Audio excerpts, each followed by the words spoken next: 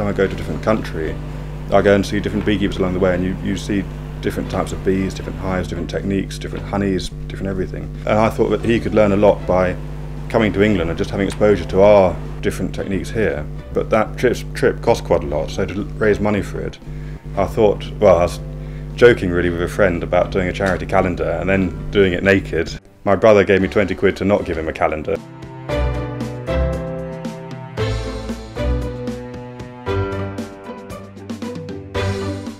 Beekeepers are stereotypically, old men with beards, and hopefully this can show that beekeeping can be quite fun and quite silly at the same time.